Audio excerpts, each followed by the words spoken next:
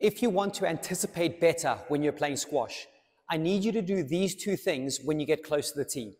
First thing I need you to do is when you get close to the tee, I need you to keep a narrow base. Get your feet close together. Get yourself rising up a little bit. Think about a puppet on a string. That's the first thing. And then the second thing that's closely linked is when your opponent's hitting and as they're striking the ball, I need you to land and pounce. I need you to land and pounce.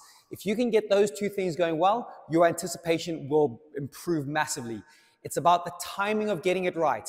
Get yourself narrow, get yourself tall, and then when your opponent's hitting, land and pounce. Anticipation levels will go through the roof.